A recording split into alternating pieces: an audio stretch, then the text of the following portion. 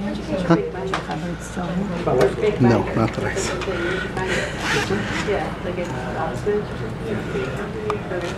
I've never seen it. I think they're Oh, this big binder here? Yeah. Oh, wow. It's just an odd shape, you know, to find. I just didn't know, did you see it like it on Yeah. Sign in and enjoy.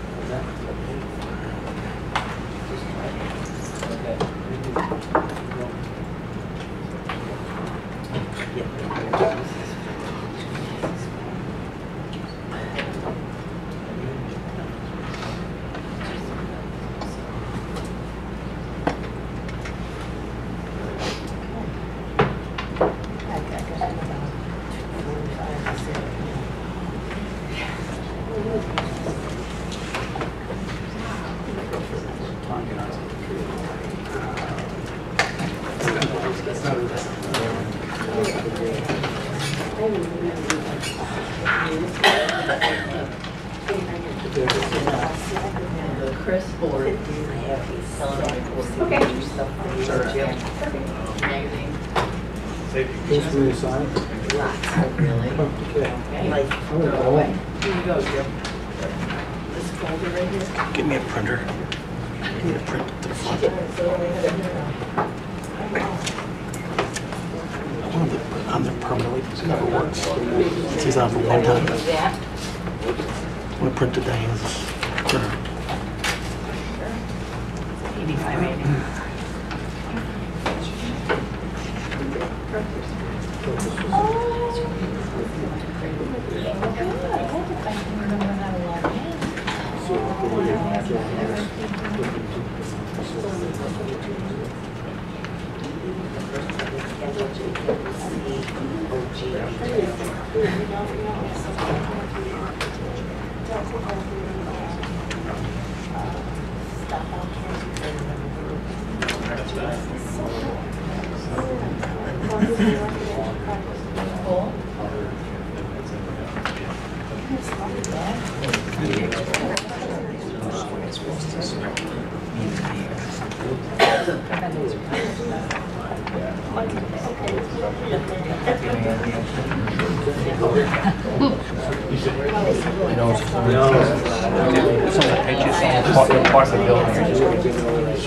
Miniature golf.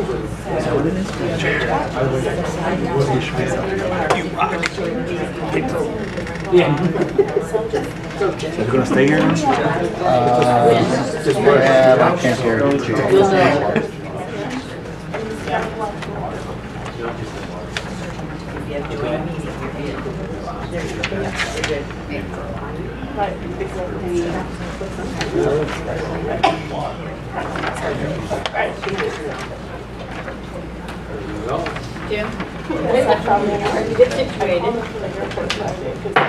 I hereby call to order this meeting on our school board. Senator, would you please call the roll? Mrs. Coghill. Here. Mrs. Crabtree. Here. Mr. Gambiani. Here. Mrs. Intihar. Here. Mr. Paulson. Here. Mr. Matheson is absent. Mr. Roman. Here. Mr. Mack, would you please lead us in the pledge of allegiance? Pledge allegiance to the flag of the United States of America and to the republic for which it stands, one nation, under God, indivisible, with liberty and justice for all. Thank you, Mr. Mack. Does any board member have any modifications to the agenda for this evening? Other than the short one? I'm afraid we can't do that. No. Hearing none, we'll move on to public comments. Do we have any public comments?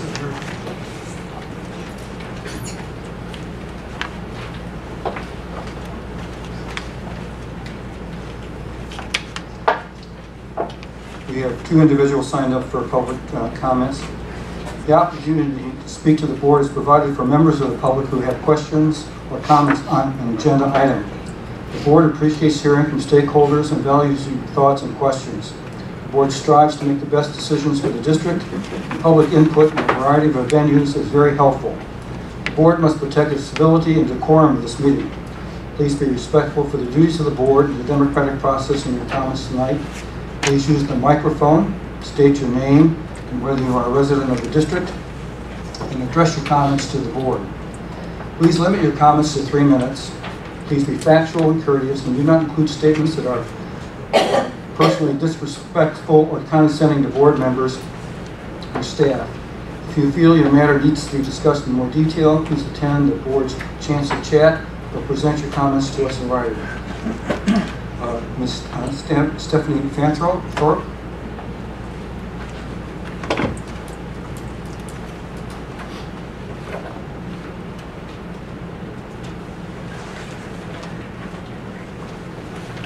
Hi, my name is Stephanie Fanthorpe. I am the Vice Chair of the Citizens Advisory Committee. For the committee's first year, we had a great group of 31 community members. I enjoy being part of this committee and feel we are off to a great start. For your reference, in your folder is a recap of the 2015-2016 meetings. There was a great range of topics addressed, which has created an excellent foundation of information for the 2016-2017 CAC meetings. Topics such as Master Facility Plan, Future of Instruction and Technology, and District 200 5-year financial projections. Next is a recap of the CAC feedback and interest survey. Committee members completed a survey at the last meeting. The first section is learnings through CAC with feedback as follows. District is committed to effective communication with the community.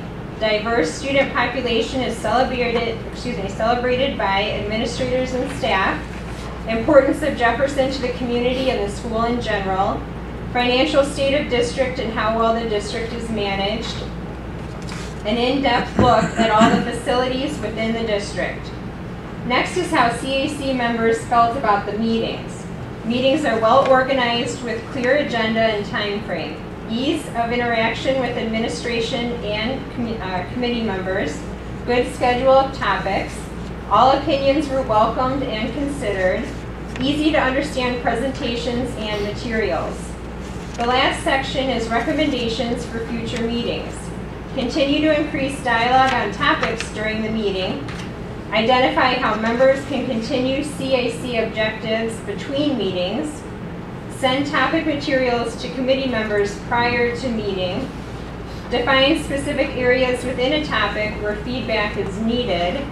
And encourage Board of Education to identify any specific topics they would like CAC to review during the upcoming school year. Next steps, first, determine number of open slots available on CAC. We had an excellent high return rate of community members. All but three members have chosen to return next year. Second, advertise and solicit new members for the open spots with a desire to ensure broad representation to entire District 200 community. Thank you for your time. Thank you, Ms. Canfield. So, I think each member of the board has attended at least one CAC meeting. We're unanimous in our views on how well the meetings went, the good feedback that we received, and how important we think this outreach to the community is. So thank you for all your efforts. The second speaker we have is Harold Watts. Harold? How you doing? I didn't realize the CAC comments were on the agenda tonight. Good evening. I'd like to make a few comments and start with the VoIP contract.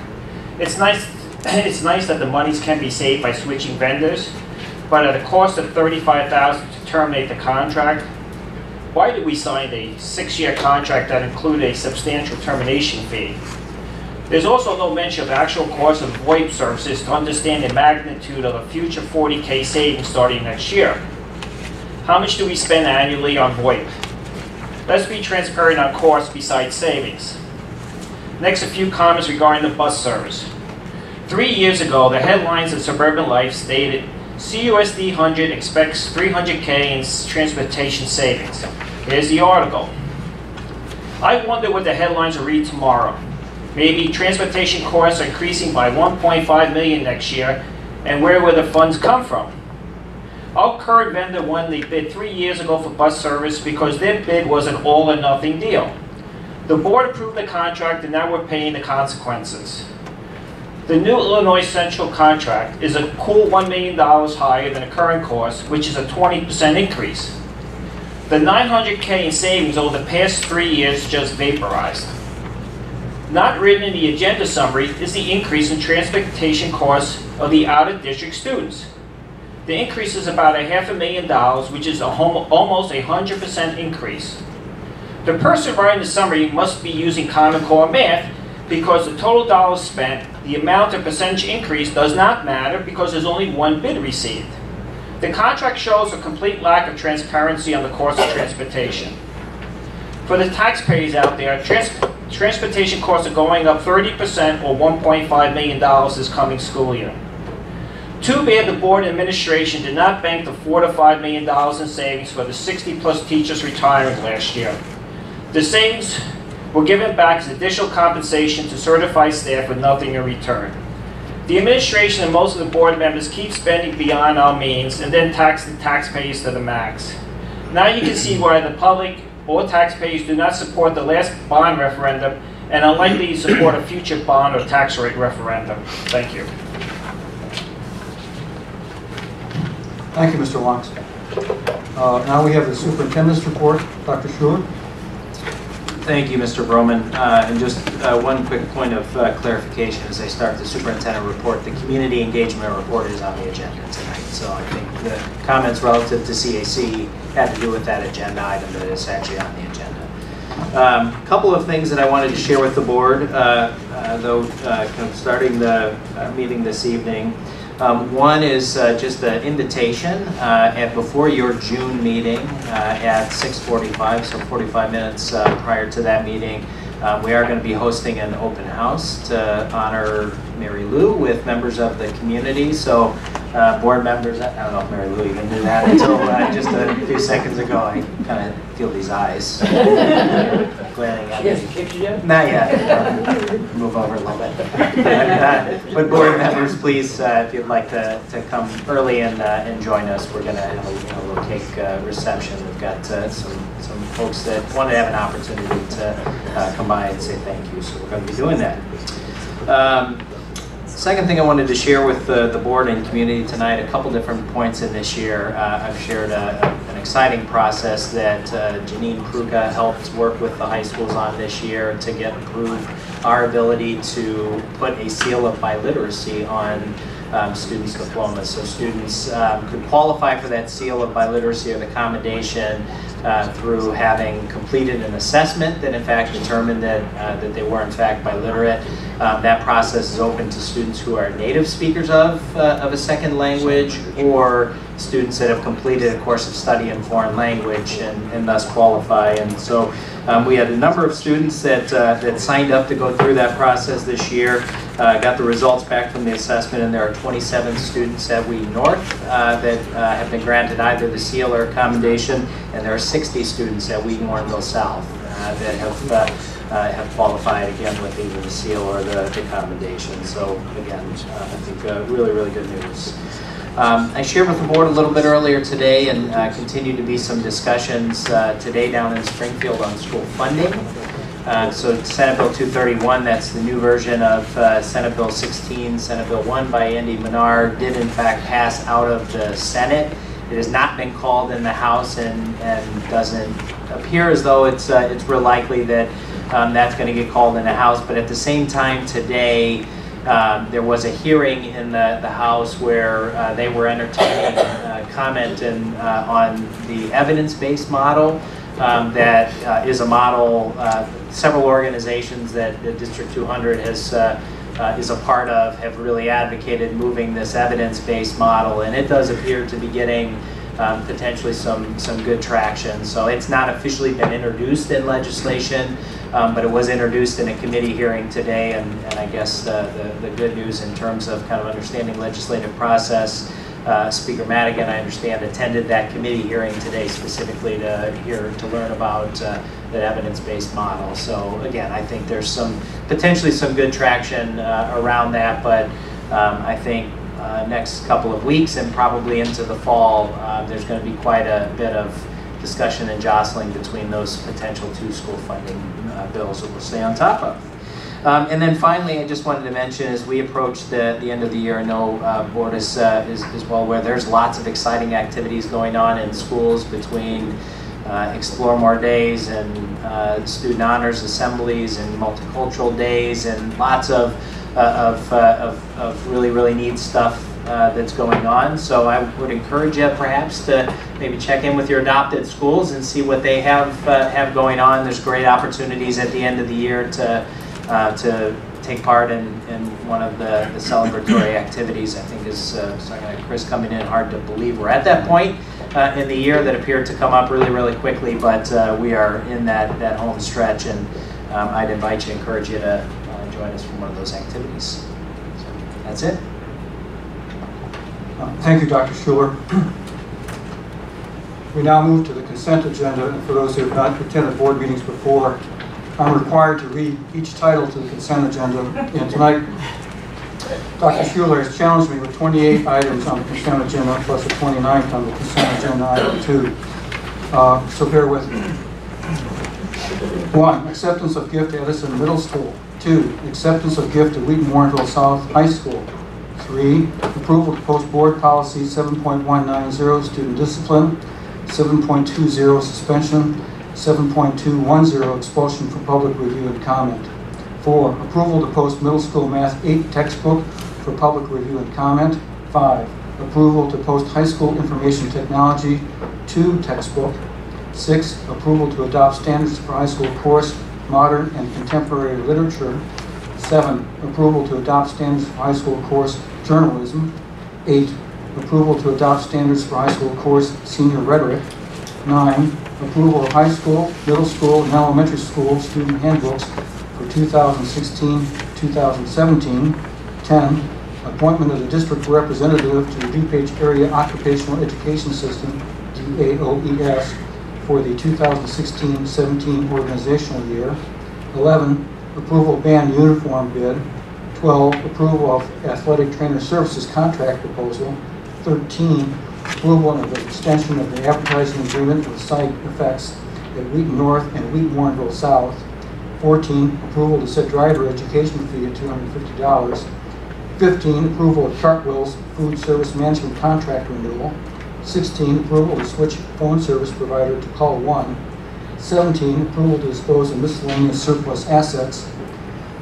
18. Approval of compressor and installation bid Wheaton North High School. 19. Approval of bid for roof replacements at Sandburg Elementary and Monroe Middle School and ROE permit applications. 20. Approval of bids for tuck pointing, basement infill, and chimney reduction at Whittier Elementary in the ROE permit application. 21. Approval of resolution appointing treasurer and approving the treasurer's bond. 22. Approval of approval of treasurer's bond coverage. 23. Approval of financial advisory agreement with PMA Financial Network. 24. Approval of a resolution authorizing interfund loan from operations and maintenance fund to education fund. 25. Adoption of Board of Education meeting calendar for 2016-2017. 26. Approval of bills payable and payroll. 27. Approval of minutes April 13, 2016, open and closed. April 27, 2016, open and closed. And approval to destroy recordings of closed sessions prior to December 2014 as allowable by law. And 28. Approval of personnel report to include employment, resignation, retirement, and leave of absence of administrative, certified, classified, and non-union staff. Are there any items board members want removed from the consent agenda? Hearing none. Any additional information from you, Dr. Schuler, or the staff? No, I think other than to say, obviously, the consent agenda was very long. There were a number of items on it, and we did have an opportunity, I think, to answer lots of questions that board members had about individual items. So I know that those items have been thoroughly vetted with no additional information. Are there any comments or questions from board members with respect to consent items in this parliamentary? I would just like to ask if there are any clarifications staff can give on the telephone service to answer the community question tonight. Not to argue, but just to clarify for us that we feel good that we're making a good choice here. There's 3 large areas of savings in this. One is the PRI savings, just the cost of PRIs. We have 8 of them. Call one comes in about $150 less per PRI per month. The tolls, which is the calls, AT&T charges us for those, and call one, the tolls are included. So, think of your cell phone with unlimited minutes. The actual calls, local and toll, are included on that. Call one also has a special agreement with the state because they're only in Illinois that there's no local fees or taxes on that. And then the last bit of it is a savings at the Centrex lines. They've worked out a plan to move quite a few of those, still 102 that we have, to the PRIs, and then only keeping, I think, 41 of them. Each one of those, the PRI savings is around $1,200 a month. The toll fees and taxes are about $1,500 a month, and the Centrex is about $1,100 a month. That's in its best case scenario, or worst case scenario. That's about, there's estimates that show if we were to cancel more that it would be larger than that. But after its first year, we're projecting somewhere between 40 and 50,000 savings a month. Or a year, sorry, a month. Wow, that'd be great. A year. Okay, so for the first year, we're just about even paying that penalty?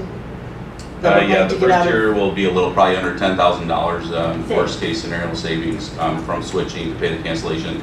The other thing that was stated too is it was a 6-year contract. We actually upped that part of the contract last year. They're usually done in 3 years, so we're exiting this contract about 2 years early.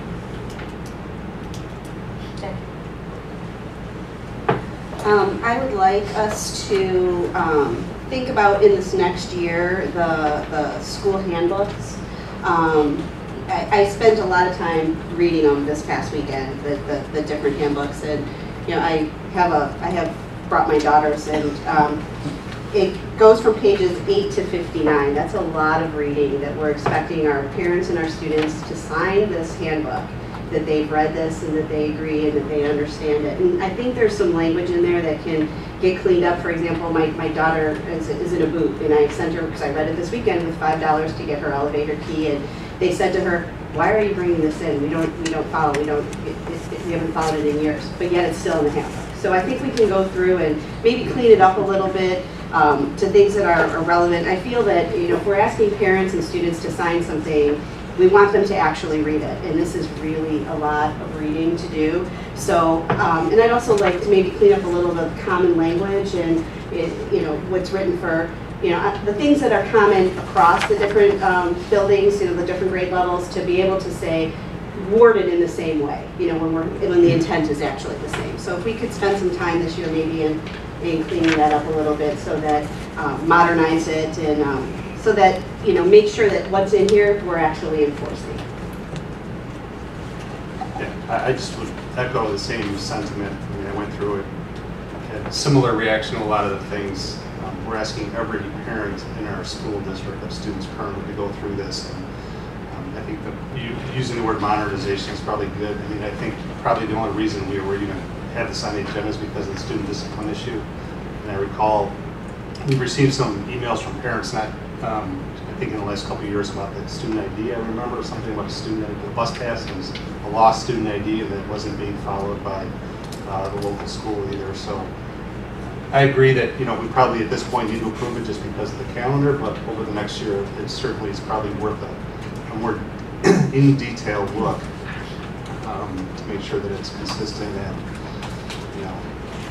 a little less onerous than recognizing that from a legal standpoint, there's certain things we have to have agreed. I understand that.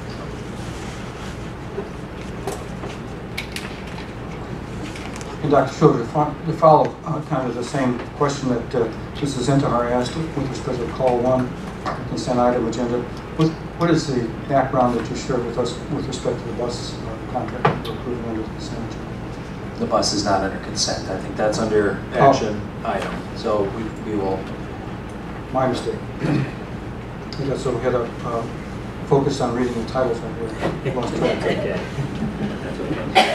And so So to the handbook piece as well, just for, I think kind of worthy to understand it. Can you just kind of summarize the process that we go through? I think they're valid comments and we certainly will do that, but I don't want to leave folks with the impression that that hasn't gone through annually a vetting process. So.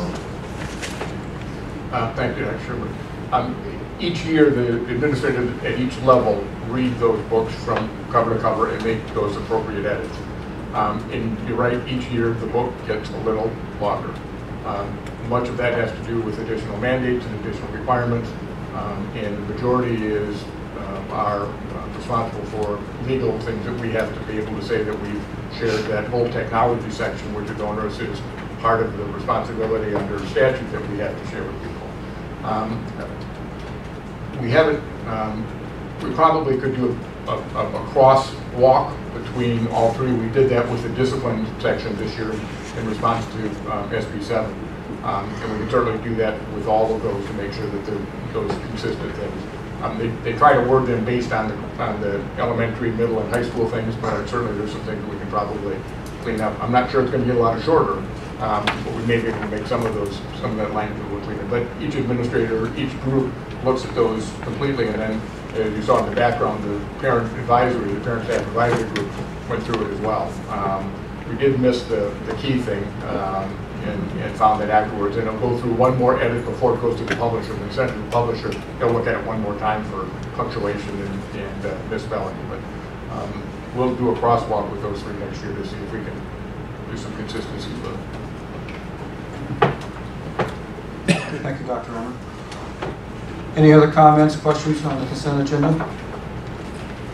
If not, I ask for a motion and a second to approve the consent agenda as presented.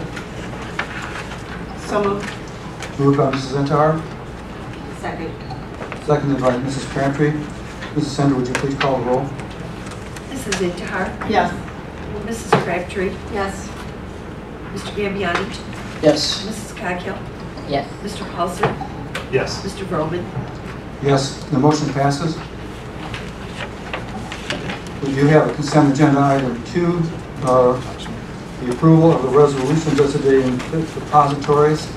This is separated out because Mr. Matheson, if he was here, would have had to abstain from this. What's the background information on this, Dr. Stewart? Mr. Farley, any comment on that? Annually, we just asked the board to approve the list of depositories that the school district does business with, and as you mentioned, Mr. Matheson sits on the board of Wheat Bank and Trust, who is one of the depositories, so we choose to put this consent agenda too, so he can abstain from that vote, but obviously he's not here tonight. Any questions or comments from board members? Hearing none, I ask for a motion and a second to approve the consent item agenda as presented. So moved. Moved by Mr. Paulson, Second. seconded by Mrs. Coghill. Mrs. Sender, would you please call the roll? Mr. Paulson? Yes. Mrs. Coghill? Yes. Mr. Gambiani? Yes. Mrs. Crabtree? Yes. Mrs. Intihar? Yes. Mr. Vroman? Yes, the motion passes. Now we move on to action items. The first action item is the approval of transportation services contract. Dr. Stewart. Mr. Farley, introductory comments on transportation? Sure, thank you, Dr. Schuler. This is the end of the third year of our contract with both SEPTRAN, who provides our out-of-district special ed transportation, as well as Illinois Central, who provides our in-district regular ed special education, as well as in-district special education. We went out to bid. We're seeing what a lot of our neighboring school districts are seeing as their bids are coming in as well, and that's double-digit increases. And really the factor that's at play here is probably a sign of the times of the economy getting better, that the ability for companies to attract and retain drivers has been a significant challenge. Other competitors in the marketplace have increased cost or increased salaries, which has increased costs, and that's obviously passed back on to school districts. So we went out to bid. We did receive one bid for base bid A, which is our in-district regular. We had two very competitive bids for the in-district special ed. We were staying with the incumbent, and then the out-of-district was one bidder, and that was SEPTRAN. So we're asking the board to approve the contract tonight. Please know a couple things. First, we've already had conversations with Illinois Central to talk about ways we can continue to streamline and find efficiencies to try and save costs associated with this increase. I always, when I'm doing the levy or talking about the consumer price index, get on my soapbox about how the price of gas really doesn't impact us. But in this case, we do have some impact because of the fuel escalator clause that's in the contract. We have a budget this year of $350,000. I've only spent $10,000 because the price of gas has gone down. So we will be able to absorb some of this increase because of it. I'll walk the board through all of this as we go through the budgeting process. But we are going to look for efficiencies in the other areas. I've talked to Dr. Panopoulos about the out-of-district special ed, and we're looking for efficiencies there as well to try and absorb this cost. But really, it's driven by what's happening in the marketplace. And again, we're seeing other districts that have gone out and seeing the same thing happen. So we are going to continue to monitor it closely and try and find ways, as we always do, to streamline and find efficiencies. Maybe has any questions, I'll try and answer. Barb? Is the fuel escalation, did that change at all, or is that on the same basis as it was this year? And we kept it the same, the index was kept the same. Any other questions or comments? Bill, I just have one question. I see here legal notice was published and bid packages were sent to 12 potential vendors. I mean, I know you don't have a silver ball, I mean, you're not clairvoyant here, but crystal ball, but why do you think we only got technically one response to the bid? Yeah, we were surprised. You know, we are a big district, so you're not going to get some of the smaller bus companies that will want to bid our service. We run over 300 regular routes a day. So whoever is going to be out there has got to be pretty large. Straight out, we were very surprised First Student didn't bid this. I would tell you that our own bus company, who we currently use, was surprised First Student didn't bid this. So we did reach out to them, and they were concerned about fleet and some other issues. They were our previous vendor, so we're very surprised. They have a Glen Ellen terminal. But they chose not to bid, and I think we may be the only district they chose not to bid in all the pool of different ones out there. So very surprised that there wasn't more competition at that base bid A. So were there a lot of other school districts in the area also bidding at the same time? I know in my field, the timing of the bid and the amount of work that's out there has a big impact on whether people choose to bid. Is that an issue that we might have run into? I think we were out in a timely fashion. We did Glenbard open right before us, Batavia opened after us, other ones around the same time, so we were kind of right there in the middle of it all. Again, as we look at it and going forward, we may choose to get out a little bit earlier in the future, just to make sure that we have, that are try and get as competitive as we can. But I wouldn't say we were late by any stretch of the means.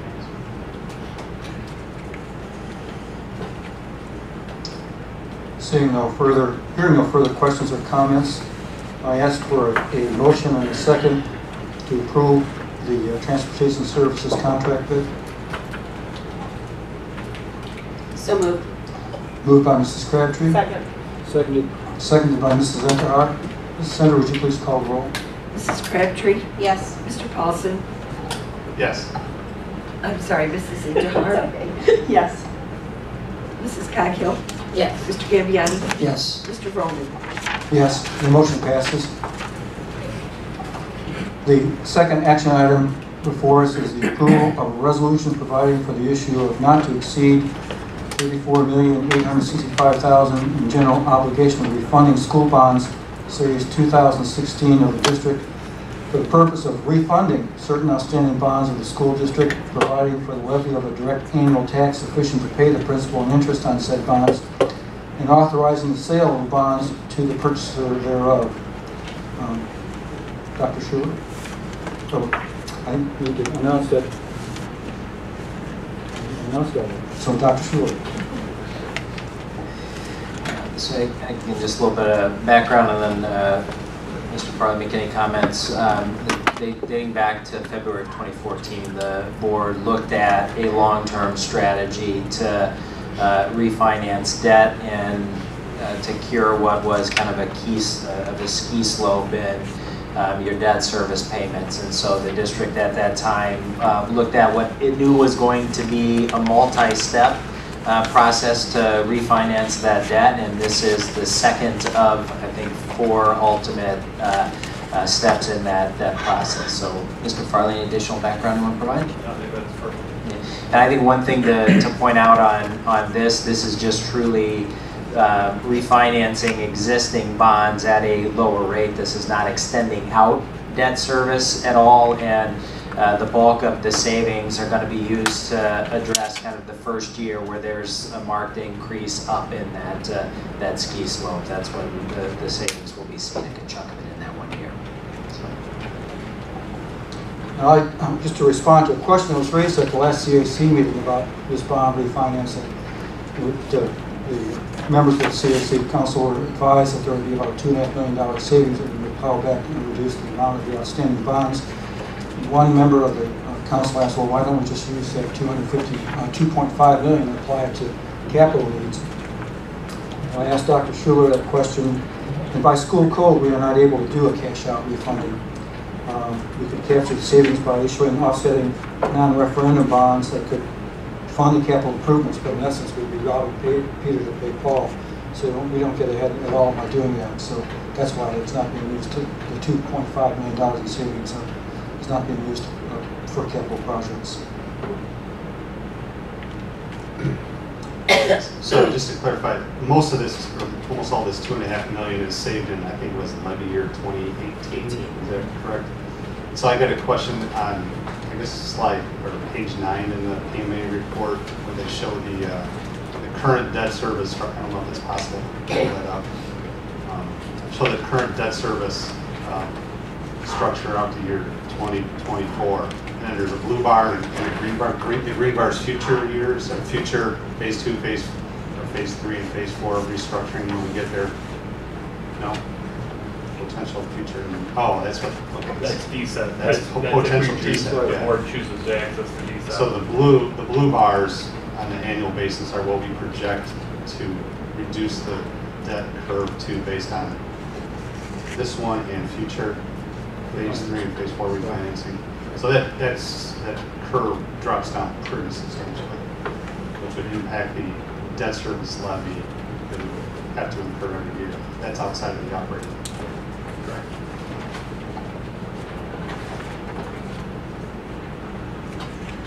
Any additional comments or questions? If not, before I ask for a motion in a second, the resolution that we're about to vote on sets forth the parameters for the issuance of said bonds and sale thereof by designated officials of the district and summarize the pertinent terms of said parameters, including the specific parameters governing the manner of sale, length of maturity, and rates of interest, purchase price, and tax levy for said bonds. I have a motion and a second to approve a resolution providing for the issue of not to exceed $34,865,000 general obligation of refunding school bonds, Series 2016, of the district for the purpose of refunding certain outstanding bonds of the school district, providing for the levy of a direct annual tax sufficient to pay the principal and interest on said bonds, and authorizing the sale of the bonds to the purchaser thereof.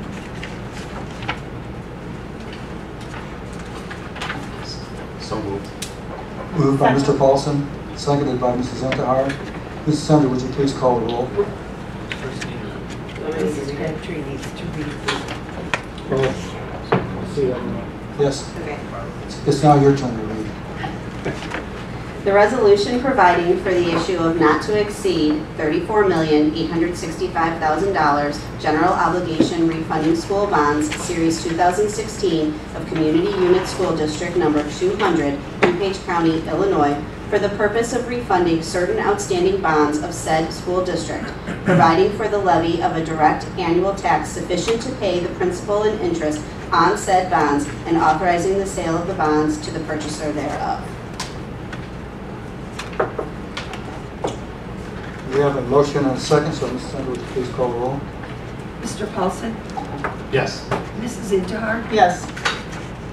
Mrs. Crabtree? Yes. Mr. Gambiani? Yes. Mrs. Coghill? Yes. Mr. Roman? Yes, the motion passes. We now move into discussion item, and that's the continuation of our discussion on the facility master plan. Dr. Schuler. Thank you, Mr. Vroman. So just kind of a quick recap, both for the board and anybody for tonight, following the discussion on the master facility plan. The master facility plan was delivered to the board at your meeting on April the 13th. A voluminous report that had a number of different items and opportunities in it. We've had two discussions thus far on the master facility plan, one at the committee of the whole meeting on the 27th, and then the board engaged in a full day committee of the whole meeting on April the 30th to, again, make sure I had a chance to process everything in that report, all of the priorities, and then have some discussion. And so I wanted to first mention to the board, we don't often have full day workshop sessions, and so the minutes from that session were a little bit longer than the minutes typically are from meetings. We included in your agenda packet this evening a copy of the draft minutes from that meeting.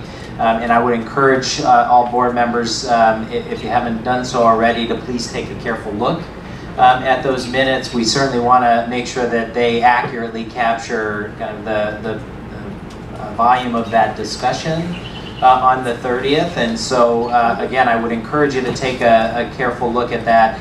I guess a suggestion would be, if you have feedback, you've got corrections or adjustments to the meeting minutes from the 30th, and can get those to me.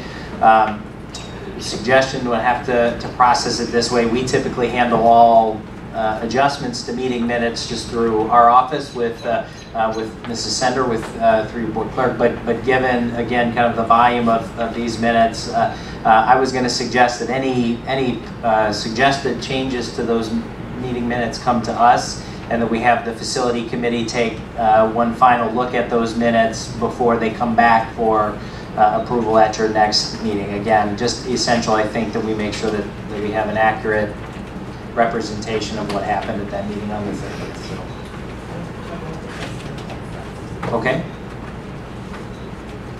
I just don't like the precedent that sets.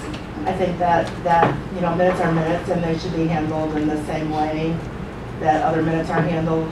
Now, if there's a difference of opinion and you want to, check with the president or whatever, I think that's fine. But to put another filter on minutes, I think it sets a dangerous precedent that we maybe don't want to go down that track. I understand that. I did go through the minutes in great detail, and I think there's a lot of clarifications and consistencies that can be developed. And my fear is that if we put minutes out there that don't have a little bit that additional filter, that it would be maybe misinterpreted incorrectly by some members of the community or even some members of the board. So I think there'd be great value in kind of putting another filter on those and make sure that it's not just minutes, but it's also kind of a guide to how we're going to move forward. Because I don't think the minutes, as I went through a great detail, I don't think the minutes are very clear. I don't think they're either, but I don't disagree that the community may need more, but the community typically gets very succinct minutes from all of our meetings, and all of those, it goes through the review process as typical. If the facilities committee wants to write a separate report based on those minutes, I don't have any problem with that. But I don't think the facilities committee should embellish, and I don't mean stretch. I mean, I just mean, I don't think they should put their lens on those meeting minutes. I think those meeting minutes need to stand as minutes, and the facilities committee wants to make a report based on those minutes saying, here are the outcomes, and be more specific. I think that's the road to go with that, not having a board committee bless or not bless minutes. That was a meeting of the whole board, not of the facilities committee.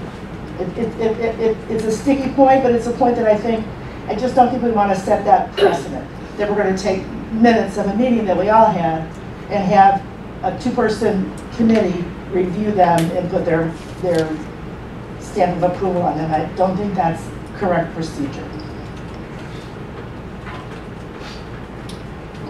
were you asking us just to review them and so when we really decide what our priorities are to use it or change it, or you really were saying what do we want to put out as minutes? No, I was just asking all board members to take a careful look at the minutes and make sure that the minutes reflect the conversation that took place at that meeting on the 30th. I guess from my perspective, I wasn't suggesting, and I certainly wouldn't want the impression that I'm suggesting that a set of minutes for the entire board are being, kind of crafted in some way by a committee. I just am anticipating that we might get more feedback on this set of minutes than we do the other. If you're not comfortable with a committee doing that, certainly another strategy would be I can work with the executive group from the board to look at any of those suggestions, and I'm just wanting to make sure that the minutes accurately reflect the board's discussion from that day. In all of our minutes have been summaries. I know there have been times when I as a board member have given a long, lengthy explanation, and in the minutes it's a very succinct sentence. I think these minutes should be written just like those minutes.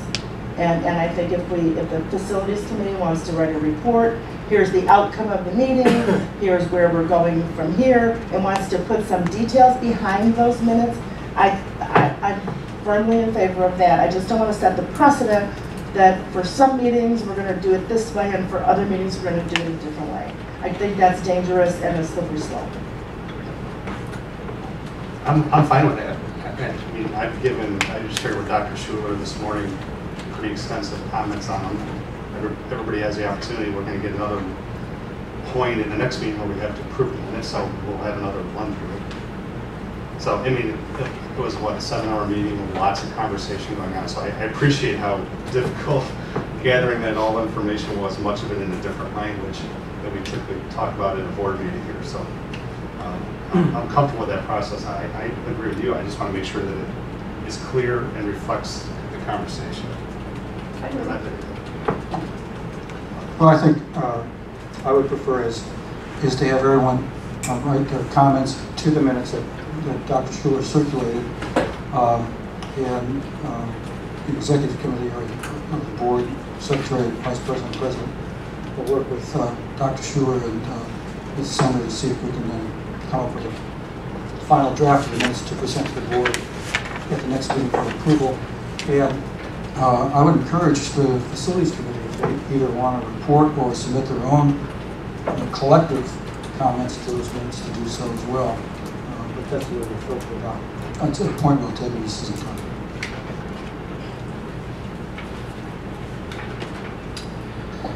Okay. So the second thing that we wanted to do tonight was bring back to you, I think the buckets, we called them buckets at the meeting on the 30th. Those were kind of the project groupings that were identified by level, make sure that we captured those accurately. We pulled together, I guess again, what I would call at this point still concept costs for each of those buckets. So these are the dollar amounts that were identified as part of the master facility plan report. And I think the goal this evening is, one, to make sure that we have those buckets identified accurately, and two, that charge is clear in terms of follow-up information for what kind of additional detail information that we need to begin to process those. So again, just kind of by way of summary, out of the conversation, this little pie chart just gives you a feel for kind of where the project buckets fell. So other middle school projects represented about 37% of what was identified. Early childhood, Jefferson, about 22%. Secure entries, about 2% of the overall budget at this point. The LLC is 15%. Science labs, 6% of the overall project buckets. Accessibility and collaboration, 2% and 3%, and then there's some other miscellaneous pieces that we'll get at. So for the elementary and early childhood level, The project buckets that came out were one looking at the Early Learning Center, Early Childhood Center.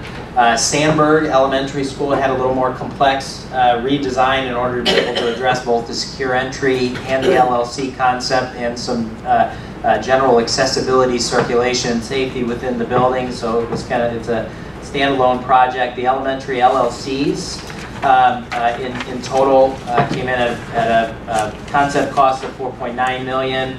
Elementary furniture.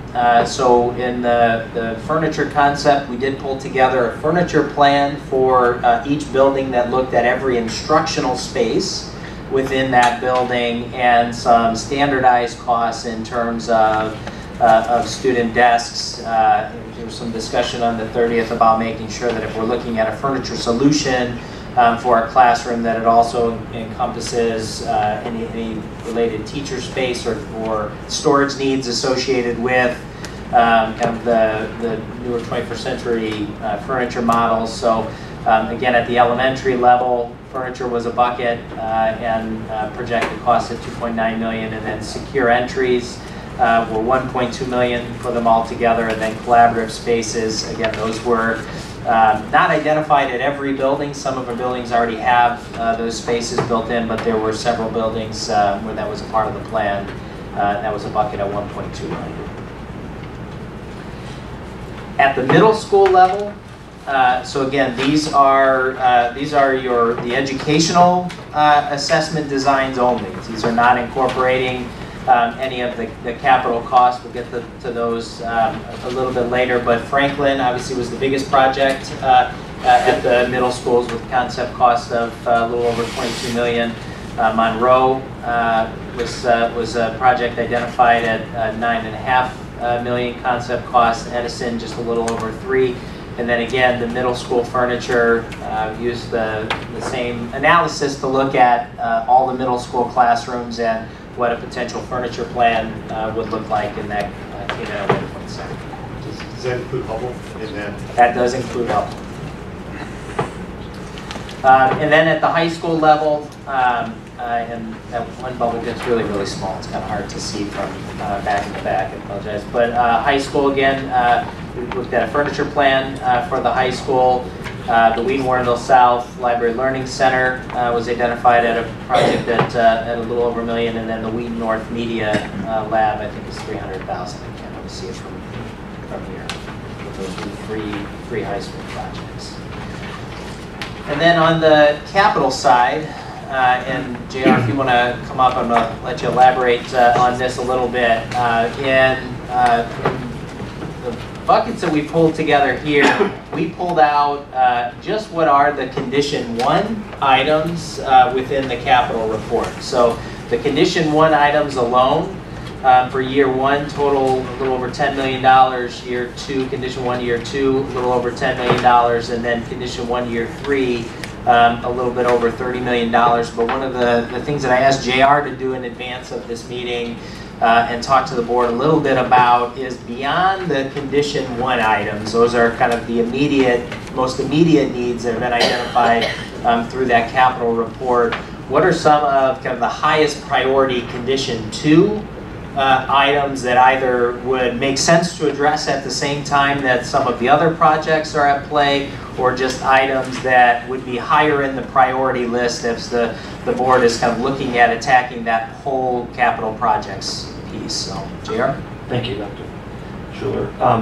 I'll preface my comments by saying that the numbers I'm going to present do not include the middle schools and then Jefferson, Woodland, SSC, and Sandburg, as we look at those as different projects because of the size and scope on the educational side. So I won't bore you with the details by each school, but in general, we looked at all the condition 1s for each school, and then like Dr. Schuler said, what makes sense to do if we're going to do it. So for instance, in some schools, one school in particular, in condition 1 we have about $1.3 million of roofs. Another $500,000 finishes up all the roofs. It kind of makes sense from an economic sense to pull them all together all at once to do it. So we would pull those 2s into the 1s and get them all done at once and finish that. We're doing, in one school, we're doing all the ceilings, low. We're building, well, We've always wanted to replace the HVAC systems in the classroom with vertical unit vents like we have at North, Johnson, and Hubble. And to do that, you have to duct the heat and cooling above the ceiling, which means you have to rip the ceiling out. So if we're going to take the ceilings out, it makes a lot of sense to do all that at once. So we looked at where things made sense. At one school, we're doing a lot of asphalt, and it's at Johnson, and the school's 27 years old. And if we're going to replace the asphalt in front there, and as you all know, it needs to be done, we might as well get the concrete done at the same time. So we can get all that done. So we've pulled that concrete forward. So to give you a total, for these buildings, minus the 8 I mentioned earlier, it's about $30 million of condition 1, and anywhere from $8.5 to $12 million in condition 2. I'm not making sense between those numbers and what you're showing up there. So that is a condition 1 of the entire district. That includes every building. Right. I've excluded from my discussion the 4 middle schools, because those projects are fairly large projects on their own. We need to make some decisions on what we do with the middle schools. And then I didn't include Jefferson. Again, that's its own standalone project. And then Woodland, SSC, and Sandburg. So the remaining buildings, the condition 1, totals $30 million, $29 million here on top. And then condition 2 and 3 totals anywhere between 8.5 and 11.9 million. Chair, the bubbles though that are shown here for condition 1, 2, and 3, those bubbles include the middle schools or don't include the middle schools? Yeah, what you're looking on the screen includes all the district schools. Okay. So when you take those out, you take out the middle schools, Jefferson, Woodland, and what was the other one? SSC and Sandburg. SSC and Sandburg. Instead of having 51.7 million, you've got 28. 30 million. Oh. Okay. So that's, so you have condition 1 to years 1 through 3. Okay.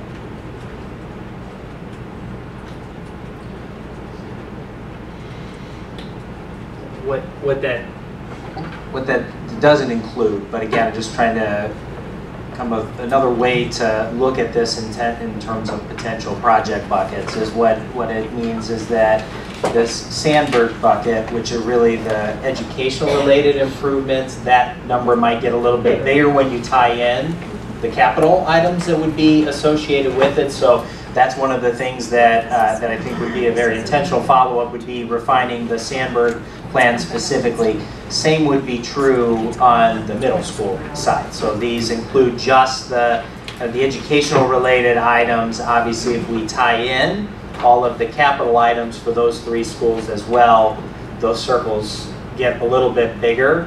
But then that's a little different way of, like the way that JR had of kind of looking at the capital side to not just look at the condition 1 stuff, but where does it make sense to go a little bit deeper on that side.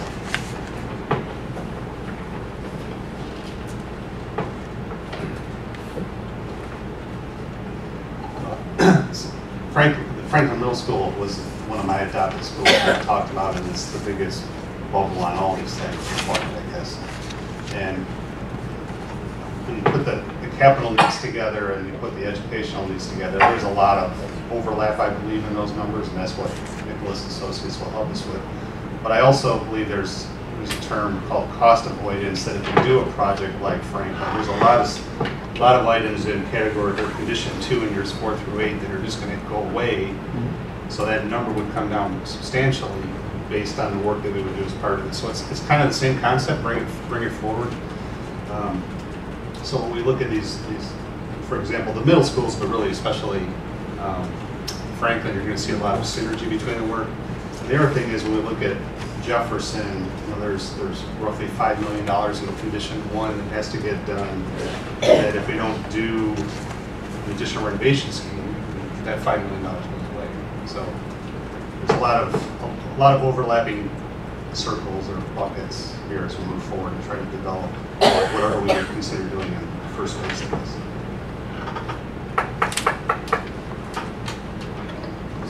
So can you guess for Franklin, you know, would it ever get, I know we kind of touched on build a new one versus all this updating. Is there any sense to that? I think we need to pull those numbers together and really see where that kind of aggregate bubble comes in for the middle school. So, I mean, that's really where we've got Nicholas focusing their greatest energy are on those big projects that we want to really spend a lot of time cost estimating, honestly, to have I don't want to call them smaller buckets because they're important, but you know, some of the pieces around like LLCs and furniture and those elements, I think you can feel fairly good about where those cost estimates sit right now. It's really those bigger projects that would include Sandburg, Franklin, Edison, and Monroe, where I think we'd want to capture that energy. Right? But what we would do if I guess the way that JR's talked about the capital needs, if that makes sense to you, just in terms of kind of keeping track or capturing these project buckets, I would replace this look at the condition 1 items with the way that JR looked at the condition 1 items, which would be all the buildings absent where those big projects are, and then we'll come back to, oops, I keep going the wrong way, I apologize. We'll come back to these as we kind of pull or refine costs together and try to give you at your June meeting just one project bucket for Franklin with the first look, one project bucket for Monroe, one for Edison, and one for Sandburg. I agree, that's absolutely the right way to do it. When you're in a building, there's no point in restricting yourself to one condition in year 1 or year 2 when you have other things that can be impacted. It's going to be a significant cost savings to do it all at one time rather than have to come back 2, 3, 4 years later. So I think it's right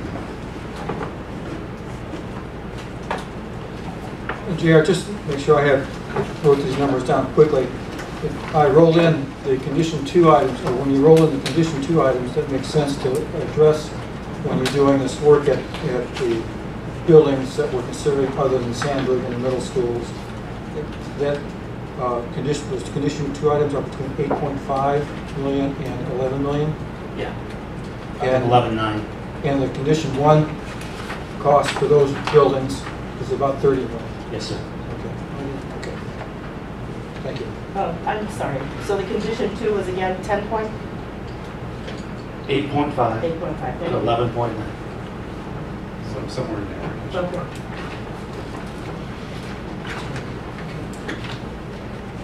And I'll just remind everybody, these are just estimates at this point in time. It's very, very early, very term. They're not cost yet.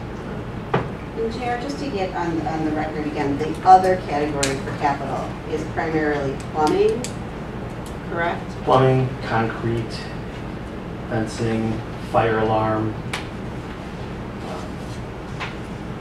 ceilings. But primarily plumbing, am I right in saying that's like a big chunk of it? Yeah, I actually split it out. I don't have it. Plumbing is a big one. Yeah, there's a lot of ADA bathrooms.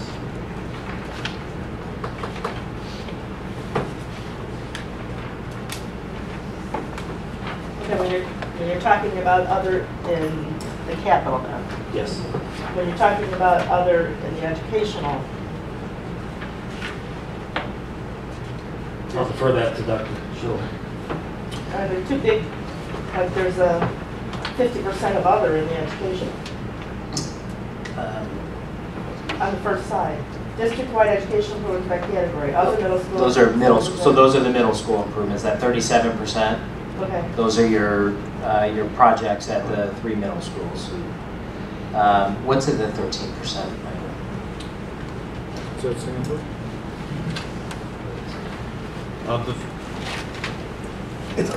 The 13% really covers any of the projects that don't fall into those other categories. Right. So it might be circulation improvements or big chunk of that would be office Sandburg. relocations. Sandburg it would be included in there as well. Yeah. So does that mean that the secured entry for Sandburg is really in that other, and that in the secured entries 2%? Yeah, because it's a so whole much of a- project. Yeah. Okay. It just like, it's a lot of other, you know, and sometimes other's usually small compared to the rest of everything, so I wanted to make sure I understood it. So I guess again, question, just if I can recap, the buckets that we've captured, does that reflect accurately what the board was interested in kind of seeing in these concepts? I mean, that captures everything from Saturday that we talked about being able to kind of capture into project options. Have I missed anything? Have we missed anything? No, my recollection is those are the right buckets. The early childhood solution number we show up there is based on a renovation expansion option, which I believe we all agreed upon. And compare that number to another solution, it doesn't make any sense. So blue would get bigger, a little bit marginally bigger, a little bigger. And I'm wondering if we should keep putting that up there if we've decided we're not going to do it. I mean, shouldn't we have something else up there based on something else? I mean, do we need to take a vote to say we're going to build a new, that if this project moves forward, we would choose based on the economics of the situation, a new early childhood center versus a renovation expansion option? I kind of want to make sure that we start telling our community as we're making decisions, as we're talking about things and eliminating options, that this is what we're doing. And I'm thinking that the more we keep this out there, the more they have in their heads that this is where we're headed. And I'm starting to get a little bit nervous about that. So I guess a couple things in terms of next steps. So next part of the discussion is on early childhood. So one of the things that board asked on Saturday was to take a look at any other existing District 200 school sites that could possibly accommodate kind of a joint venture with an early learning center. And so Michael did take a look at that. Michael, I don't know if you want to make any kind of general comments, but the board saw that it was with the board packet we gave you that test fit. I think the kind of the quick synopsis is there's not a site that jumps out as a very good option, and a big part of that is you just don't have a lot of open space available to you in your sites. You know, our school buildings, I think are you know, for the most part are sized appropriately. We don't have huge school sites that would likely accommodate an additional space absent taking away a big chunk of those playfields. So in our view, the recommendation is that there's really not a good viable option for that. But Michael, you want to expand on that at all? No, I think that it's pretty much at the root of what we saw. You know, you have very well utilized sites for all of your schools that really have. There are places that you could put a building, but that really detracts from the utilization of the site and how the school will operate. And that's what's shown in those diagrams. The second attachment that was with your board packet, you can pull the other attachment up. There's with the agenda item. There's another attachment. Okay, thank you. I'm sorry. I don't have that on this sheet. Oh, it's on the other one. No, it's okay. So, and just to kind of talk about that in a little bit more depth, the idea that we talked about on April 30th for people who weren't there in the audience or watching on TV was, is there some kind of synergy that we can create by locating our early childhood program on the site of an existing building and maybe recapture some of the space such as gymnasiums or libraries from the existing school? A couple challenges with that from the shared usage space. I don't even know that any of our elementary schools would say that their gymnasiums are underutilized at all. So that notion would have to be really explored a lot deeper about that. What is the impact on the elementary school? But the other thing is, you know, putting a large building, 50,000, 48,000 square feet on an existing site, you're going to create other cost implications that have to do with tying into the existing building, adding parking on top of the parking that's either replaced or relocated because of the addition, traffic circulation, possible roadway improvements, the impact of stormwater, which will have to be dealt with pretty substantially. If we were to put it on an elementary site, you don't have room to do a stormwater detention, so you're going to put it underground, which is going to be a huge increase. Complete loss or relocation of play space for the schools. And that's a pretty important element of our elementary school program, is to have that exterior play space. So I don't believe that even if you were able to find a site that fit, that the cost savings would really be that different. I would conceivably even be more to do it on an existing site versus building a new building, clean site somewhere else. So, I looked at it in great detail. I appreciate the level of analysis you guys went through so quickly, but I agree that there's no existing sites, elementary or middle, that it really fits and would even be functional. And just to explore it a little bit more, Brad, there was a suggestion that perhaps something could be done adding on to Whittier because for common use of a gym, but according to the analysis that you've done, all our elementary schools are using their gym facilities pretty much all day long. Yes, that's correct. And the Whittier site, also the gymnasium is located at the far distance from any open land here. So that's one challenge with any addition to this building, as well as any site access and parking, as Brad mentioned. Parking is pretty limited here as it is, so the impact on the neighborhood would be also pretty large. I guess I would argue that the gym thing. I taught at Whittier when Whittier had 650 students, and Whittier is now, what, 400 students? I mean, we were able to accommodate with the two gyms that are the two gyms that are there. I understand the flooding issue here, and originally I think I was the one who said maybe we could do something with this SSC, build on to Whittier to be able to capture and be able to use that. I happened to be out at Hubble today, and I was looking out a window, and Mr. Pilkington was standing there with me, and I saw this large field, and I asked who's this at, and he said that was the BP had donated that back to the district.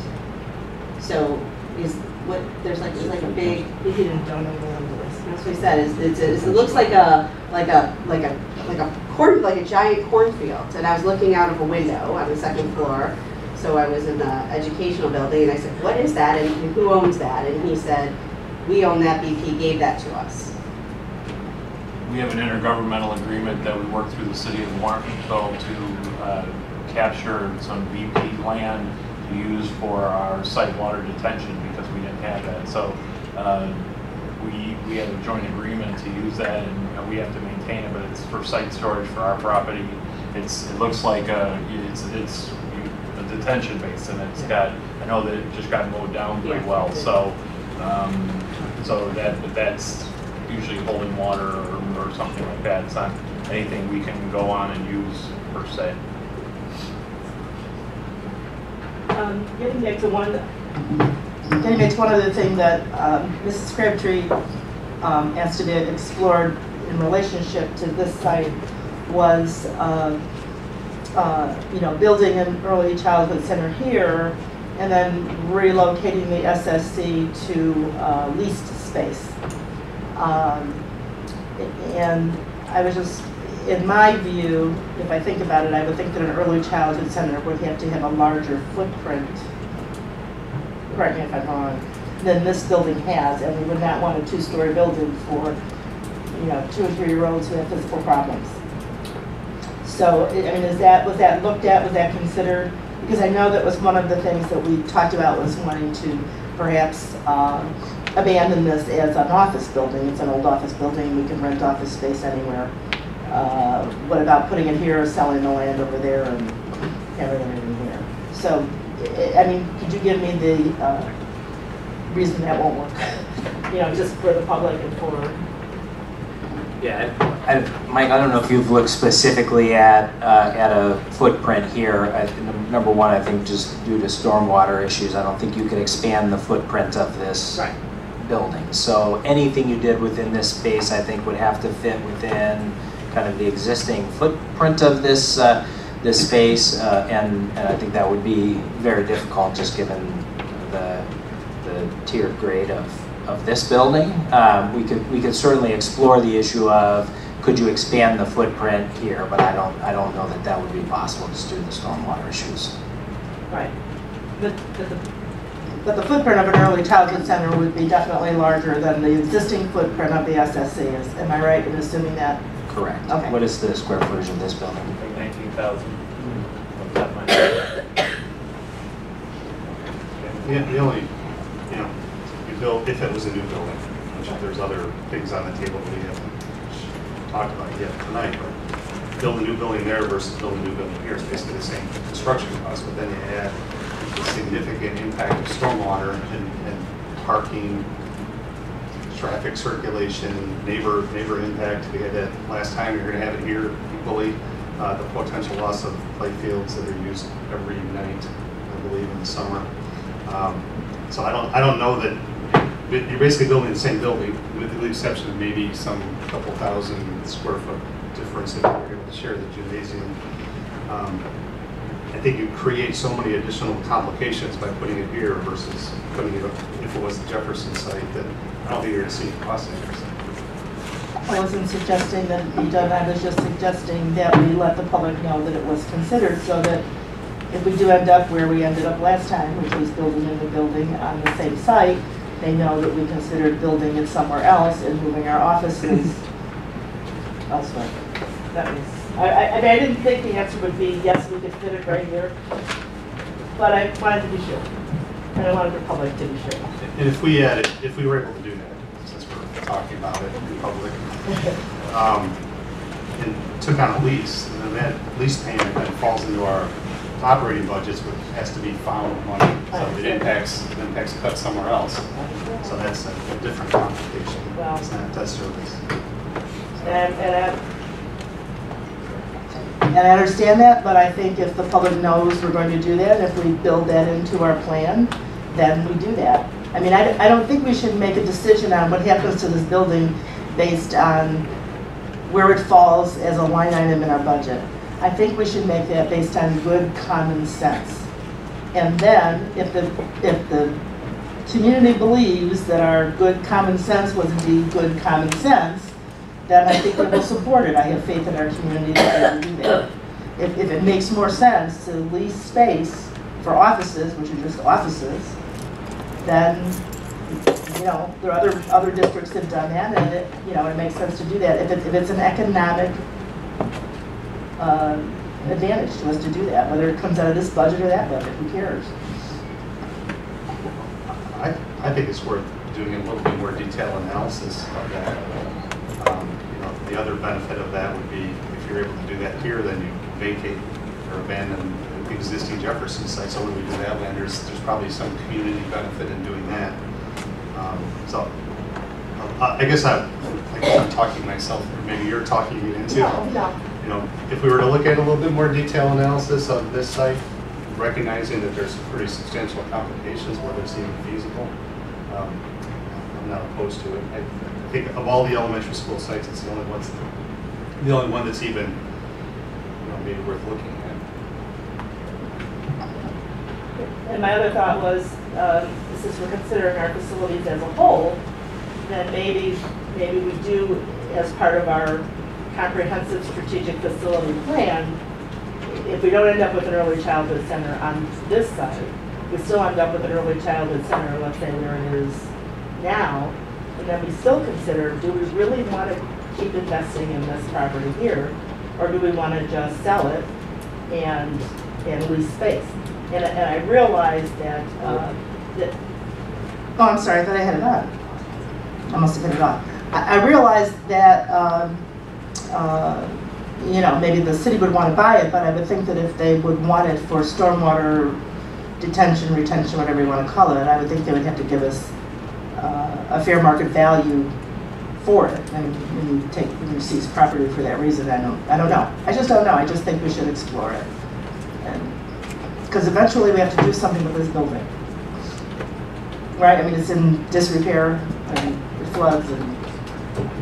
Yeah, there are capital repairs that, again, are when we have those items identified and incorporated as part of the capital plan, but certainly we can do that. So let me, I think, kind of summarize where I think that we're at in terms of this. So again, we are going to look at a refined concept cost for the 3 individual middle school projects that pulls together the capital and the educational improvements. We're going to return with a refined Sandberg number that pulls those 2 pieces together. We're going to take a look at I think what JR shared with you tonight in terms of that look at the capital side. So absent those, we'll capture that accurately in a bucket, and then we're going to return with a refined concept plan around Jefferson Early Learning Center. And again, just based on the conversation last time, there are still 2 active considerations and then 1 concept that we haven't completely dismissed. Active consideration being a new building. Obviously, look at a revised concept for that. We're going to look at running a test fit on this site to see if it is in fact a doable option. And then the concept from the last time, we haven't found another available piece of property in the school district that could be retrofit, but we are still looking actively open to that concept if we do identify another piece of property that could be renovated into an early learning center. But just in terms of bringing you new concept information, we are going to focus on developing that new building option, relooking at that to make sure there's an updated cost associated with it, and then we're going to run a test fit on this property. Can I also ask that we look at something with Woodland? For example, you know, is there a place elsewhere within our district to do what Woodland does, to be able to say maybe we want to sell that property and be able to apply it to something else? I mean, if we're having the conversations about the SSC, that we should look at all of our facilities. Yes. Yeah. That's been a part of our conversation to some degree, where there's potentially available space to relocate a couple of things within Woodland. Kind of depend on what happens with the rest of the plan that we're talking about. But yes, we will make sure Woodland is an active part of that conversation. Just to continue the list on early childhood, so those are the options we're going to continue looking at. We've taken 3 off the table. We've taken the concept of doing the additional renovation on the existing building off the table. We've taken converting the industrial warehouse on the far edge of Warrenville off the table, and then the notion of kind of fitting our program somehow into the community center with the Wheaton Park District off the table. So we put new things on, and we've taken several things off. And I'd like to take that one step further. Maybe my email to Dr. Schuler wasn't precise enough, but as I reflect on this conversation, as we're trying to be creative and thinking outside the box, my position is that we look at, as an example, Hubble. You know, that school is built for 1,100 students. We've got about 60% capacity, and those numbers are probably going down, if nothing more, flat. And it's a beautiful building, and I would think that we need to give serious consideration on how we might be able to better utilize, not better, but utilize the remaining space that was built for 1,100 students, and how we can take that footprint in some way, form, or fashion. I'm not smart enough to figure that out, but to utilize that space to accommodate an early childhood center arrangement, which daily has 150 students in that current scenario. Well, you know, we call it 200 a day, but it appears, again, I'm not smart enough to know all this stuff, but it appears that with a building that's sitting there that's at 55 or 60% occupancy and staying consistent, if not maybe going down, that might be good consideration to say, how can we effectively use an asset we've got that's very current, very new, very modern, and put into that scenario a spot that could assist our needs for early childhood center. And I agree with Brad, I don't think we take anything off the table, especially you continue to look at other sites that we could renovate, lease, or whatever the case may be. But I think this has at least consideration. I'd like to have staff at least give that some thought and maybe give us some feedback. Yeah, one of the things that I think we certainly can do related to Hubble, as we did for the other 3 middle schools, is, well, for all of the buildings really absent Hubble in the report, we gave you a capacity analysis and a heat map, and why don't we do that for Hubble, which I think will be kind of the first look at beyond just the numbers, what the utilization of space would be within the building, and I think that would inform that discussion. And this leads me to something that has been percolating in my mind. I know that when we built Hubble with the idea that the students from Lowell would be coming to Hubble, and then the students from Lowell decided to go to Lincoln, and then Lincoln feeds Edison. So is there a possibility of moving students around to balance those buildings? I know we're looking at a lot of money going into Edison. I don't believe that's because extra students are going there. I don't believe any of that money going into Edison is to accommodate an increase in enrollment. Am I correct? Correct. Okay. Correct. You know, if we did have that scenario where Edison was starting to get overcrowded and Hubble, you know, stayed low, but I know that we purposely did not overbuild Hubble. It was a thing that kind of happened when the Janeda North neighborhood switched over to go to Lincoln from Lowell. So anyway, if any of our situations here can be solved through enrollment changes, that's obviously a lot less, it's painful, but it's a lot less expensive than adding bricks and mortar to all of that. So when we're looking in total, I would ask that we consider those issues as well.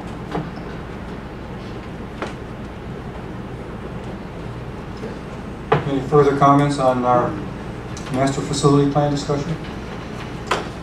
If not, we'll move to the community engagement plan report.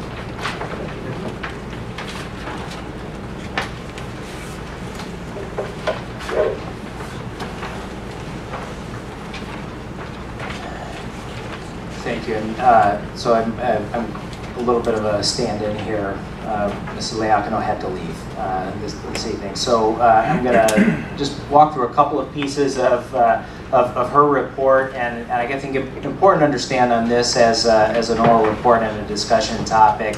I think tied in not only to the master facility plan discussion that we've just had, but some ongoing discussions that we've had on how it is that we can continue to be very focused on engaging our entire community. I think the goal tonight was just to solicit input on the overall master planning effort. And so again, community engagement obviously is a significant strand of the Vision 2018 strategic plan that the board has established. It was a significant piece of feedback out of the Engage 200 process and making sure that we continue to stay in tune with our community, and it's obviously been a significant goal. And so a big part of this in terms of celebrations for this year, certainly both through video and through print media, we've invested a lot of time focused on the concept of facilities this year, but also being able to highlight some of the critical stories and developments out of our Educational Services Department, Future of Instruction and Technology, a lot of the new curriculum elements. Here, I'm a smidge out of my league as I'm talking about social media stats, and I apologize for it, but Erica shared really the increase that we've had in our social media presence. We partnered with a couple of former employees to launch what we've called an Emeritus 200 Facebook page. That's really means to former employees that we're trying to stay connected with the district. We've got a little over 1,700 Facebook likes and a little over 2,000 Twitter followers. On our website, a couple of statistics just in terms of views to our website. That really continues to be the hub of communication efforts. And so even as we've expanded other opportunities, I think the goal as you reach out through other electronic means is to ultimately draw people back to your website where you have the preponderance of your information that they can navigate through. And we've obviously continued to work with our local media outlets through a monthly superintendent column, and we had over 70 media placements this year through them. We've also continued to expand our relationships with some of our other key partners. We've done a lot in conjunction with the Wheaton Chamber of Commerce this year. Our Universal Access Initiative, we worked hard with the Chamber of Commerce to address. We obviously continue to work closely with the Park District and the Public Library. And then along the bottom are all of our municipal partners that again, we continue to work closely with. This year, I think the board is aware that we, I don't want to say we recreated because I know we did do one of them in the past, but we brought back the Realtor breakfast this year. Joanne really helped us to connect to our realtors and re-engage them in that annual breakfast, which we plan to continue. We've continued to invest time both through board liaison and through staff liaisons to the new 200 and that foundation, and obviously our PTA councils that continue to be very instrumental both in terms of the financial support they provide, but more important on a communication basis. Those are regular groups that we work closely with, and then you heard the update earlier at the front end of the meeting on the Citizens Advisory Committee, which was a new outreach this year. Family Day of Play. Joanne, you probably know more about Family Day of Play than I. Any comment you want to offer on that tied to the Early Learning Collaborative? Sure. Yeah, we actually just talked about this today. There were over 70 families, and I was positive about 50 to 60 children at the Family Day of Play, which was on April 16th. And it was held at Hubble, and the whole goal of this Family Day of Play was really to bring the community together and giving resources to our families, connecting them with basically any of the public agencies and service providers that can help families be keeping an eye on their children and the developmental milestones and any resources, and having them be prepared for kindergarten. That's one of our goals of our collaboration, is to provide services and collaborative efforts for our students. And then community engagement, I know is the board as well, where we did a number of community engagement sessions this year around the master facility plan in the fall. We did our State of the Schools and really took that out on the road to as many different civic organizations as we could, again, to try to reach beyond just the walls of our school building. And so kind of the highlights as Erica's built kind of the work plan for this year. So you have this placemat-sized community engagement work plan. We've continued to look at putting a heavier emphasis on some two-way opportunities for communication. So a lot of our kind of weekly print communications are really one-way tools that just go out and inform on things that are happening. But the expansion of the Realtor Breakfast, of Citizens Advisory Committee, of that State of the Schools Roadshow, is really about trying to expand some opportunities to also make sure that we enhance that two-way communication.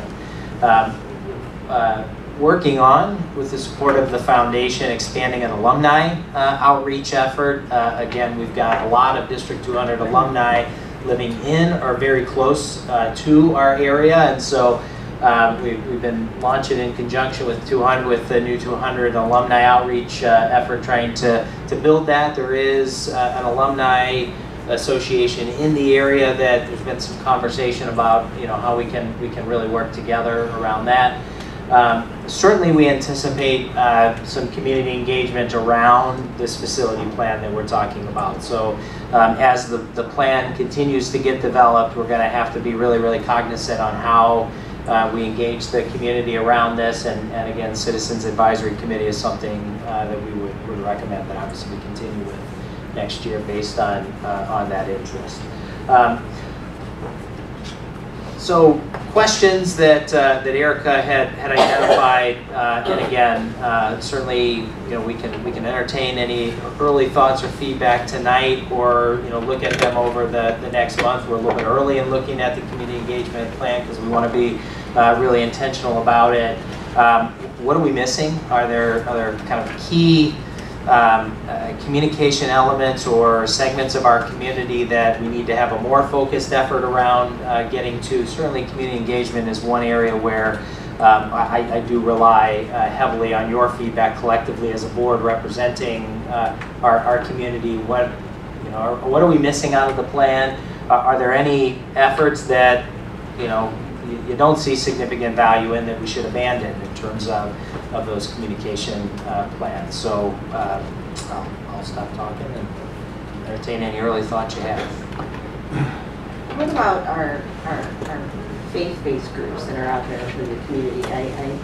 We are a town that has probably more churches per capita than most communities. Are there groups that we can get out, be in touch with, just to get the word out there about our schools more than anything, just to educate the community? Is another tool, maybe that they would, welcome a road show, or versus maybe getting a newsletter emailed to them. That maybe sometimes it's just making that connection.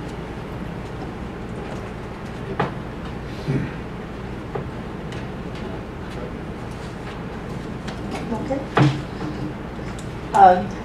First of all, I really am happy to see the annual State of the District remain, as part of an annual thing. And I'd like to keep it focused on district accomplishments. Here's where we are, and then obviously here's where we need your help. Here's what we need to think about. I think that worked out really well last year, and I think if we keep that as an annual thing, I think that could only benefit us and benefit the community. They'll know what we're up to. They'll know the challenges we face, and they'll give us their feedback. In terms of adding something to the plan, I know there are a lot of communications in here, something from the board, newsletter from the board. I would like to somehow make sure that when the community gets information, they understand that the board is involved in it. Because I'm not sure, we're still having that disconnect. When we had our community engagement sessions, there were people who were saying, well, we didn't hear enough from the board about, Jefferson. We didn't really hear from the board. And there just wasn't that connection between what was coming out from the superintendent and from the communications and the board. So I would like to see more personal communication from the board through the board president. And I just think that can do nothing but help us as well, so that they understand that the team includes the board, and they understand the board's role in placing the district where we are. So I think that would be the one thing that I would say add to the plan. But I think this year was a very good year for communicating, with the community. I would like to be able to drag them off the street, But I think anything we can do to reach out more and be present in the community, if we can, as board members, can take some of that load, with the script or whatever. I mean, I think, especially the officers, I think that would be good for us to say, we support what's going on, we voted for it, we understand, we've looked at what you wanted and we've done it. So I just would like to kind of make that connection stronger. I think too, anything that we can do to reach that 75%, whether it be more getting involved to more of the senior groups, and even, I think even, you know, I think I've mentioned this before, you know, we could Skype a Jefferson, you know, show or an elementary, you know, musical to these senior groups as a way of entertainment, you know, as they meet. I know my in-laws do a lunch bunch in Warrenville. I know that they would probably love that opportunity to see a musical and, you know, be able to get that make that more of a connection with that segment of our population and our schools.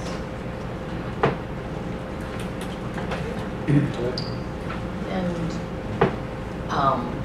wherever people live, their little niche community is, you know, everybody knows everybody, and I wish there were more associations, like where I live in a subdivision, and we have email each other, and because we have bylaws, so it's a little more reason that you have to be connected.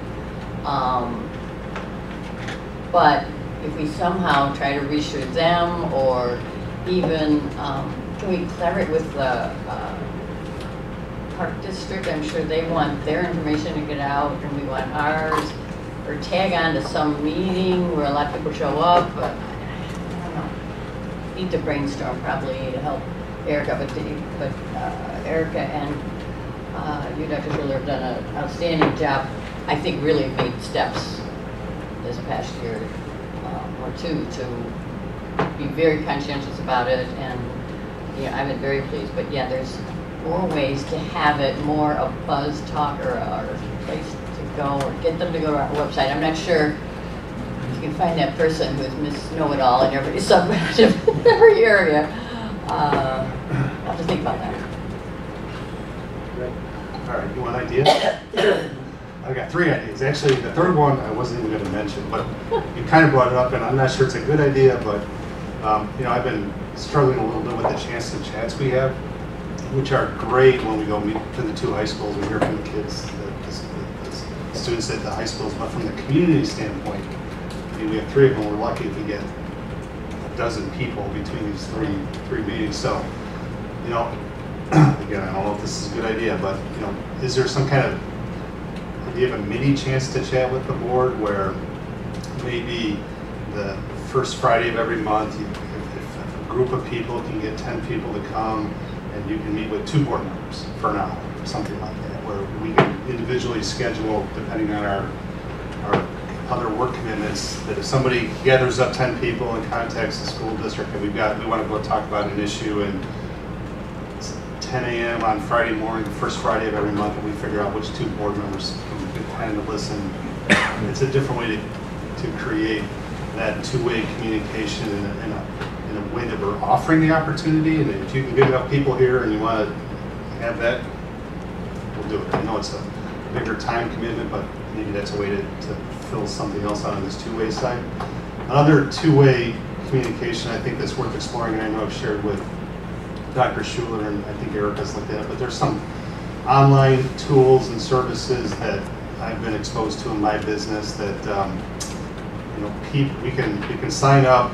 People, anybody in the community can register with a very simple information, name, email address, and it's a way for us to kind of pose out to people who've registered a question or a series of issues that we want feedback on. I think it can be done fairly cost effectively. It's a different way. You know, people still have to sign up. That's the big problem. Is, you know, we can push out all the information we want, but we can't make people want to be engaged. So that's another idea. And then the first one, going backwards in my list, and I think I brought this up previously, but is how do we try to reach out to all those citizens, voters who don't have kids in the school? So we have this e-blast that we push out every week, and it's so easy to sign up and put your name and put your email address. It takes like 30 seconds. Is there some way we can do a little mini campaign directly to people's mailbox that if they want to sign up and get information, all I got to do is go to this link, put your name in, it will give you information. That's an effort to try to get people information. Like I said, we can do that all we want to, but if people don't want to be engaged, we're not going to do anything. But I think it would be a worthwhile effort to try to do that in some fashion. So those are my 3 ideas. Jim, do you have any comments? I have a couple comments. I raised this last year, and it's kind of a takeoff on what Brad mentioned. I don't know why we have to confine our chat with the board to our 2 high schools and an SSC. I thought maybe we could go to the community center one time, or the Warrenville Public Library, Wheaton Public Library, as an effort to reach out to the community. And maybe just because somebody happens to walk into the Wheaton Public Library from the 75%, they'll sit down and chat with us, or the Warrenville Public Library. Well, they could publicize it on their door. Right. And then, you know, if people walk in the library every day or whatever, they'll maybe come back on Saturday. And Dr. Schuler, I think all of us appreciate the updates we get from you at our board meetings and then periodically through emails about what's happening down in Springfield as far as what legislation is pending. Senator Menard's funding formula bill, the 2020 vision funding formula. I'd like to have at least you and Eric consider including in the Friday focus perhaps a paragraph or 2 on legislative developments that may be impacting us. I know that that information is available in the Daily Herald from time to time, or the Tribune, or even on TV and radio, but the more often we can get it out there to our residents, the more I think they'll be able to appreciate all the different challenges that we're facing, not only from within the district here, but from the mess down in Springfield as well.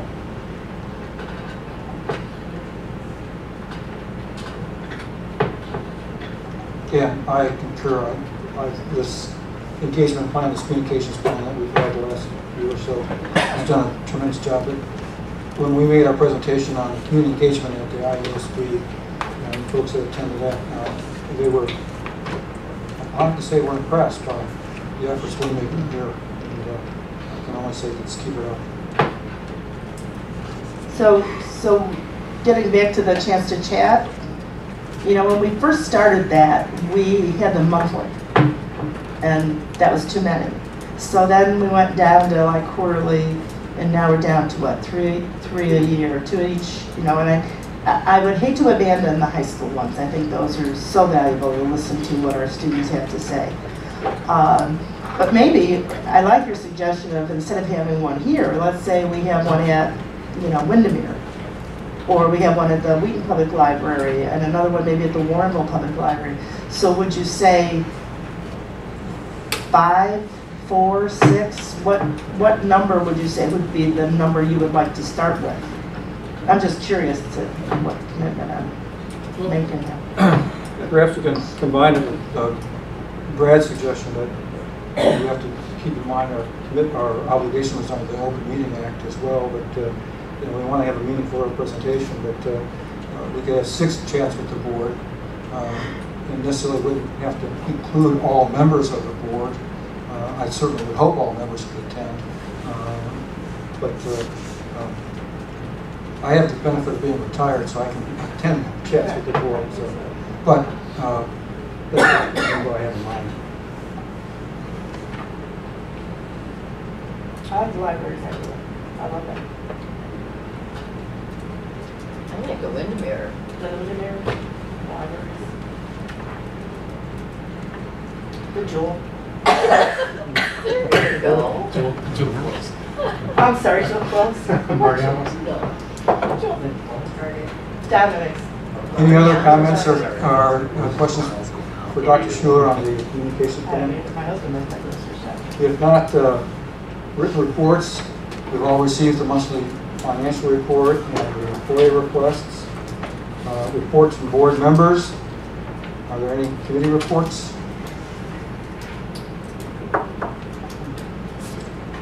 Other reports from board members.